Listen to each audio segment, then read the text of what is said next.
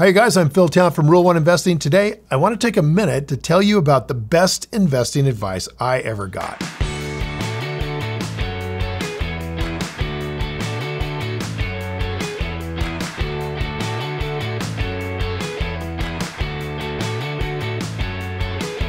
Before I ever invested a single penny, I worked as a river guide out in the Grand Canyon. I made basically enough money to, live in the barn, have a Harley, scrape by.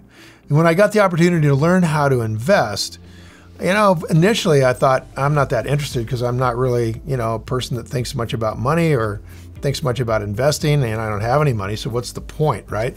But I got kind of pulled into it by a guy that mentored me, and when I started to understand what it was all about, I pretty much jumped into it, and I've done pretty well.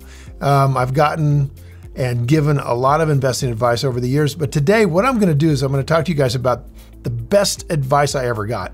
I hope it's as helpful for you as it was for me. So here we go. Are you ready?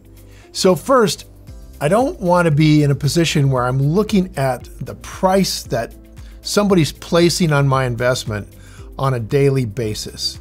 On a day-to-day basis, anybody can throw prices at you and they can be all over the map and they could have nothing to do with the value of what you own. And one way to think about this is to just imagine that you own a farm and your next door neighbor, who's also a farmer, is on the fence all day long, 8 hours a day, shouting prices that he's willing to pay for your property. So if you don't have any intention of selling your farm, if your intention is you have this as an investment for the rest of your life, which is essentially what investments are all about, then you would simply not listen to any of these prices. It wouldn't matter at all, except in one case. And that is if he was naming a price so low and he was willing to sell his farm at that price, then you might want to be interested. But it doesn't matter otherwise. And this is very, very good way to think about stock market prices because stocks are a lot of what we buy. Not the only thing, but it's definitely something we buy. And the disadvantage of the stock market, if you want to think about it like this, is that stock prices can fluctuate up and down every minute, driving people really into some fairly crazy, irrational behavior. So as rule number one investors, these short-term fluctuations are really none of our business. It's not a concern to us.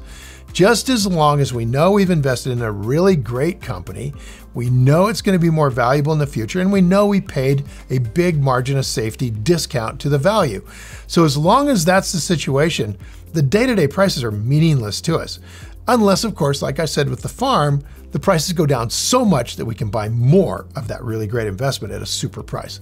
So when we watch these fluctuations as they happen, it can be pretty stressful. People get caught up in the emotion, right? And we all know that emotion and stress leads to irrational and poor investing decisions. So instead of checking on the price of your investments every day, which would be nuts for most things that you would own, be kind of crazy for your house, wouldn't it? Be kind of crazy for a farm, or maybe kind of crazy for that old Mercedes you own that you're going to be able to sell for more later. Instead of doing that, just think of this, what we call the 10-10 rule. If I want to buy something for 10 minutes, I want to think about it as if I'm going to own it for the next 10 years. And I want to think that I just want to be surprised, buy it, put it on the shelf. It's a great company being managed by great people. Yes, I'm going to check up on it as we go along, right? I got to watch my investments. But basically, the amount of work I'm going to do staying on top of this thing is, 4 hours a year or something. So I'm going to be just sitting there and ready to be surprised in 10 years about how much I made. Whether I made a little or whether I hit the lottery on this thing, the main thing is if I'm confident that I buy a great company, I buy it with a big margin of safety, there's really no reason to worry about its day-to-day fluctuations in price. It can go down a lot and I wouldn't care. Now, the second great piece of advice is that I should live on one income and invest the other one. So if I'm married, I'm with my significant other, I have effectively two incomes coming in. If I can, structure some discipline and live on one income and have the other income available for investing, holy smokes, I am going to be phenomenally wealthy one day. The other one is invested, and that becomes one of the best financial decisions you could ever make. Of course, it's not easy to do, right? Living on one income today. In many cases, though, families are able to live comfortably off one income and use the second income for what? They use the second income for experiences, for traveling all over the world, for buying stuff that their neighbors would be envious of, for buying things that you can talk about at cocktail parties. I don't know, stuff that's just basically you look back on it in your life, you don't even know why you did it. And that's what a lot of people do with that second income. If it's possible for you to keep the bills paid and just maintain a quality lifestyle, that's all you really need to do, while spending only one income, you know what? You're going to be able to invest a huge amount of money over the years. And that's going to set you and your spouse up for a really, really nice retirement. And just think about Warren Buffett. I mean, the guy's still living in the same house he bought in 1960, okay? You don't have to impress your neighbors. And by the way, your neighbors don't care. They're busy trying to impress you. All right, so third, buy businesses. Don't buy stocks. Don't buy real estate. Don't buy farms, even though I said that. Buy businesses. Every one of those things is a business. It's not a house you rent, it's a business of renting out space. It's not a stock you bought, it's a business that makes shoes. When you're considering purchasing something, an investment in a company, it's very helpful to think of it as if you're buying the whole thing, right? Just think like, all right, I'm not buying a slice of a thing, I'm buying it all. And after all, because, you know, purchasing a piece of stock is a portion of a company. If you wouldn't buy 100% of a company, then what in the world are you doing thinking about buying a tiny percentage of that company? That doesn't make any sense at all. So always think about it the other way around. And that is awesome, because if you think about owning the whole company, then you're thinking about the right thing. Is this company worth owning? Does its values match my values? So it would make sense to approach investing as if you're purchasing the entire company outright, rather than just buying a little slice of it, because it forces you to ask the right questions. When we're buying an investment, we're buying into something, is it worth owning? Is it one that we would be proud to own? If I had billions to spend, is this still a company that I would purchase entirely? So when you take a big picture look at a company, these are questions that can help you make a much better investing decision, particularly around your own values.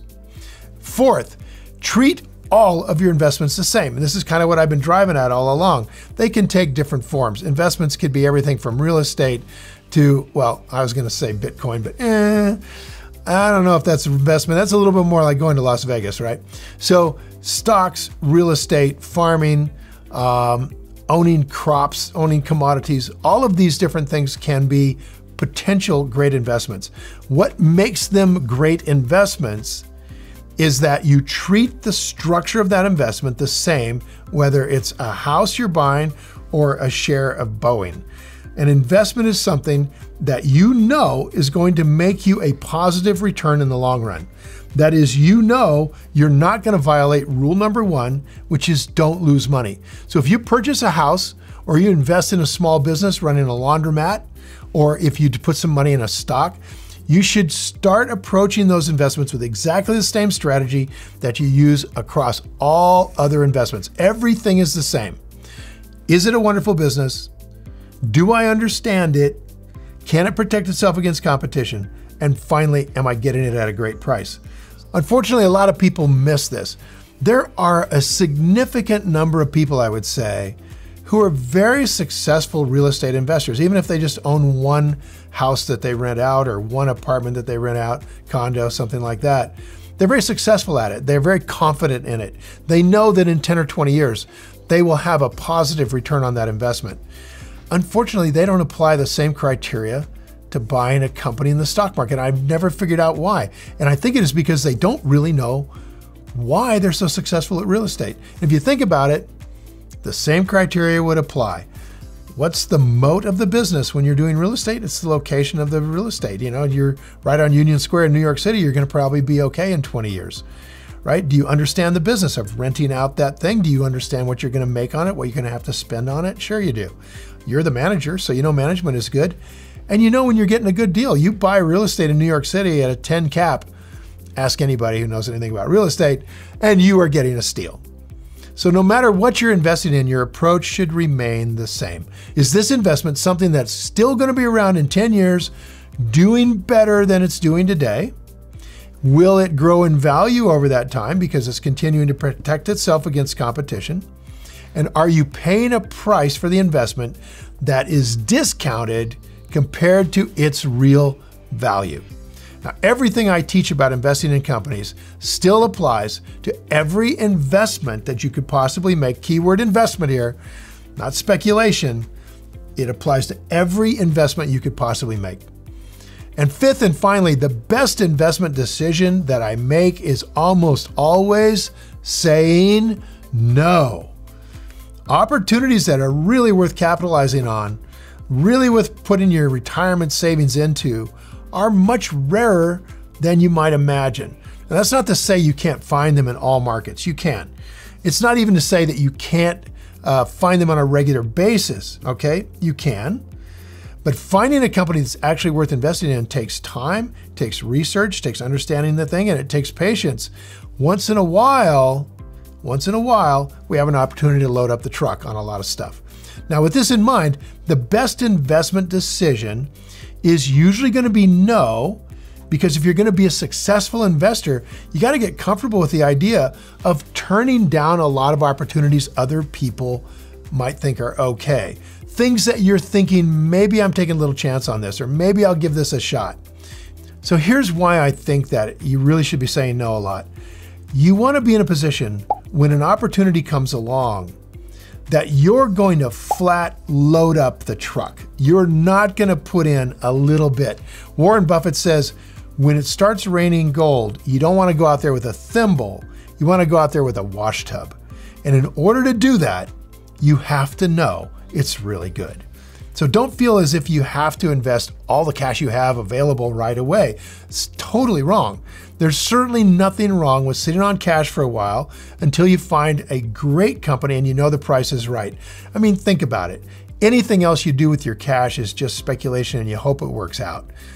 Now, I'd love to hear from you guys. What do you think the best investing advice is that you ever got? And was it from me? Yeah, let me know. So leave a comment below with your answer and I'll be sure to follow up with you.